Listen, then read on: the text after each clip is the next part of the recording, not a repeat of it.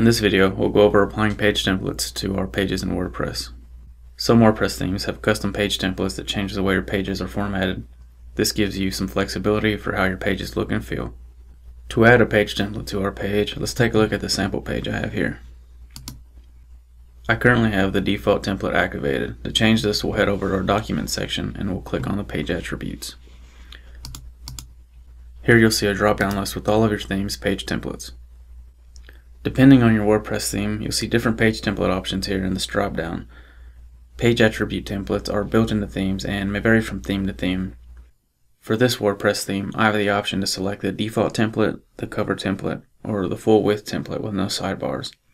To test out how these templates look, I'll select the full width template, update, and preview this page to see how it looks.